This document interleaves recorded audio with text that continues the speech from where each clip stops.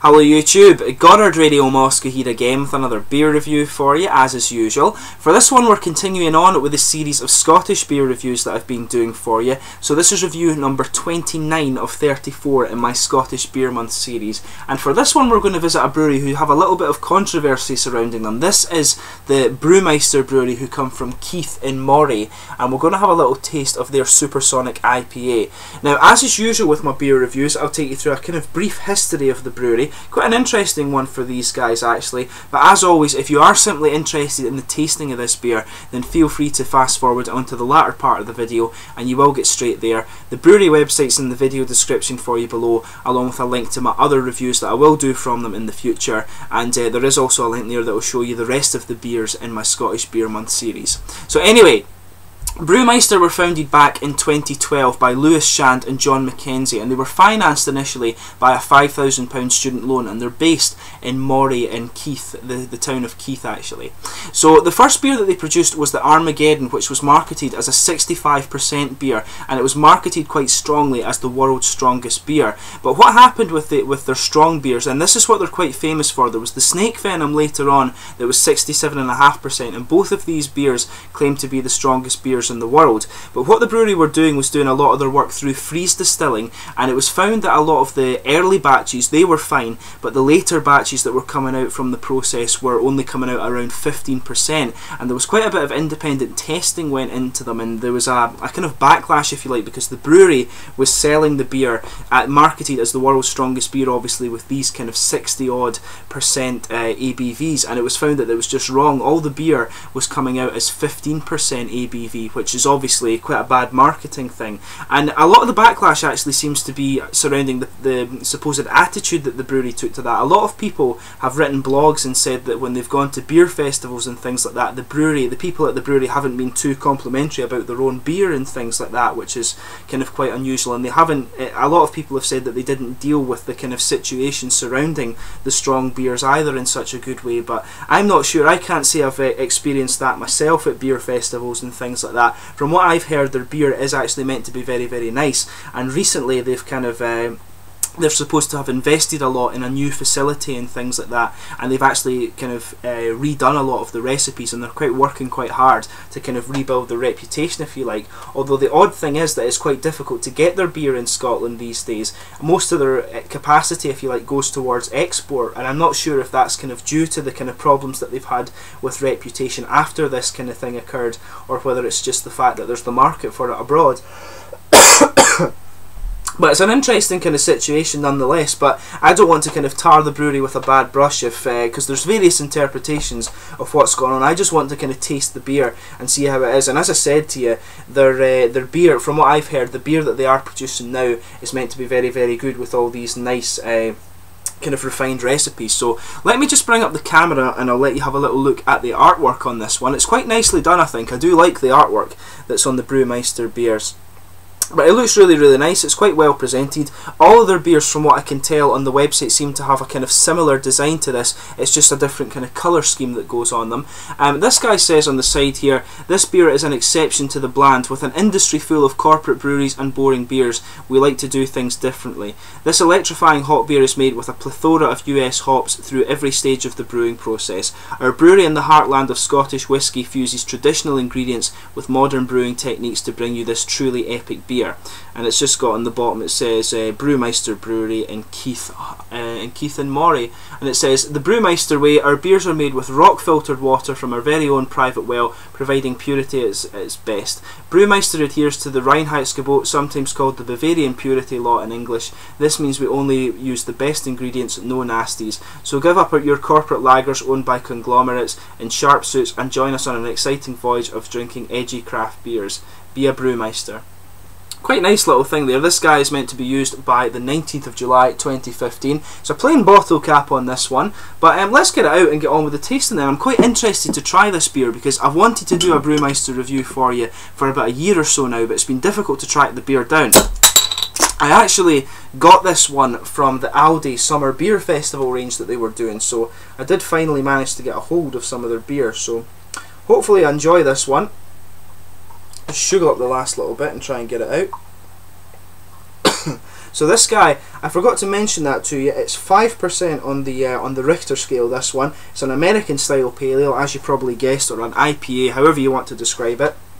But let's get this guy under the light and we can have a look at the colour here. So as you can see, it's poured a really nice kind of bright orangey amber colour. There's a sort of half finger of a frothy white head on it. There's just a teeny tiny little bit of sediment in the bottom of the beer there. If I put my fingers behind it, you can see it's completely opaque. There's no transparency to it at all. But it's quite an attractive looking beer actually, and without even paying too much attention to the aroma, you do get an idea of the kind of freshness of this one. So let's give it a smell and see how we get on. Yeah, it's got a big fruity aroma. There's quite a lot of kind of grapefruit coming out of this one actually. A nice kind of fresh grapefruit character, as I say. There's a little bit of a kind of sharper peachiness to it as well. Yeah, definitely peaches and grapefruit. It's quite juicy actually. It's a very juicy aroma. But you can pick up the kind of bready malts. There's a little bit of toasted character and some kind of caramel in there too. But there's a little bit of a kind of unusual element to the bready malts there too. It's almost as if it's a little bit spiced actually. But it's mainly a nice big juicy aroma. And it smells very fresh as well. It's a really attractive smelling beer. So without further ado, let's get on and give this guy a taste. So this is my first review from Brewmeister, and I've heard their beer is very nice, so hopefully it lives up to that reputation. So here we go. Cheers.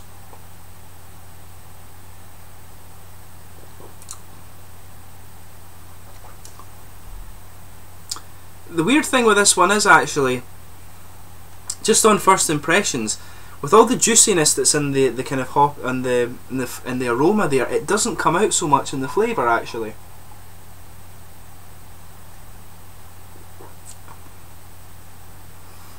Yeah, this one's kind of coming out more.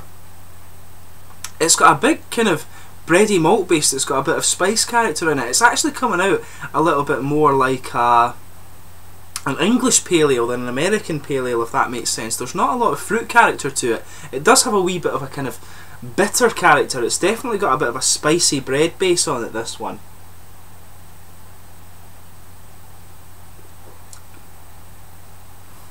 Yeah, the fruit character isn't really coming out at all, I should say actually. It's a big... It comes out with just, there's a teeny little bit of juiciness that comes out in the start. It comes in with quite a wet mouthfeel, and you've got just a little bit of that kind of grapefruit juicy character in there a little bit. Just a little bit of peach in there, and maybe even some sort of grassy element to it. But the main thing that's lingering with this beer is the bread malt base. There's a little bit of caramel in there, but mainly it's quite a sort of spicy bready malt base. It doesn't fit the style that well actually.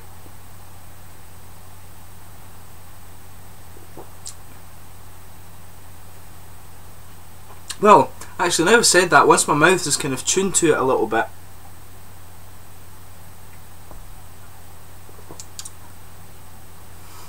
I would actually change what I said there. You have this kind of fruity juicy character that comes in at the start. It lingers a little bit on the front of the tongue, but you have to kind of let your mouth adjust to this one, I think. When I was taking it in initially, it's coming in as a big kind of bready, slightly spicy character that's coming out here, but as your mouth kind of adjusts to it, if you like, you start to get a little bit more of the juicy fruits. There's a bit of a kind of floral sort of piney resin flavour in this one as well, I think, that comes and just kind of lets itself be known around the edge of the tongue. I would say to you, maybe take a big gulp of this one first. Just take a fairly big gulp and let your mouth just kind of adjust to the taste, and then do your sips and get used to the tasting actually.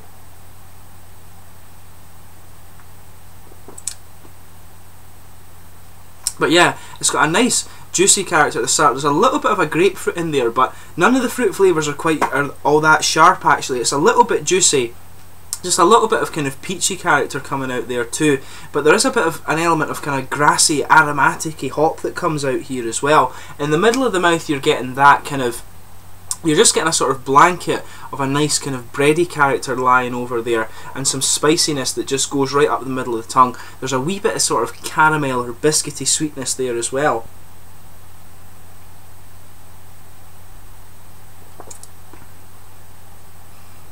But yeah, It's got quite an interesting one, this. It's not made with some of the more punchy hops, I think, from the US. It's not like a Cascade hop or anything that's in that, where you get quite a kind of a punchy fruit character, if you like. It's more an IPA that seems to be made of the sort of complexing hops, if that makes sense. Nothing is all that punchy in this one, but it's a nice kind of blend of flavours, this one. It's quite a sessionable IPA, actually, I should say that. Yeah, it's got a good bit of kind of floral and aromatic-y character, like I say, but it's quite an interesting one. It maybe needs just a little bit of a more kind of sharp fruitiness to it, but overall it's quite a nice, and it has a little bit of complexity in the flavour. So if you do get the chance to try it, you know, give it a little chance, let your mouth adjust to it, and then try and pick out all the individual flavours. It's fairly nice, actually. It's quite a nice sessionable IPA, as I say. The mouthfeel, I would say, is mid-bodied, kind of moderate carbonation in there as well. It's a little bit prickly, which helps bring out some of the juicy character. But I mean, overall, it's got a slightly oily mouthfeel, a good bit of bitter character actually coming out too, a kind of aromatic-y freshness, and it's slightly dry in the mouth as well, and that particularly grows in the aftertaste where you get the aromatic flavours kind of coming out. But overall, I would say it's a kind of interesting IPA, this one. As I say, it's more a kind of complex hop, more of a complexed hop IPA rather than a quite punchy hop, if that makes sense. But I hope you've enjoyed this beer review nonetheless. If you do enjoy a nice sessionable IPA, give this guy a chance. I'd quite like to try some of the other beers from Brewmeister. I've heard good things about their Dunkel beer and the Blonde beer, so hopefully I can review those for you in the near future. This one's been quite an interesting one to try. But as I say, check out the Brewmeister brewery, give their beers a chance and see what you think. Let me know in the comments section below your own thoughts on this beer if you do happen to have tried it before. I hope you've enjoyed this beer review, and I will be back soon with the next one in the series. Cheers.